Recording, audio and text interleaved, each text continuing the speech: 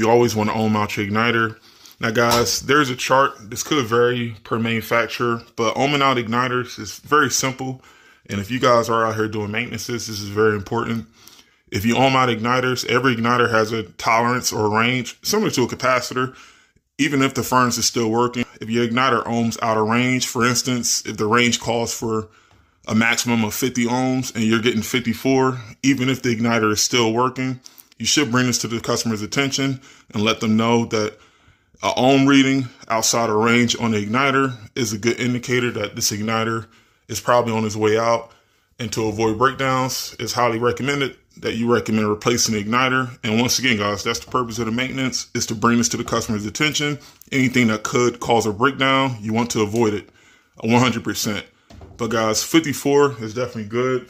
We're still within range. But once again, for clarity, every manufacturer has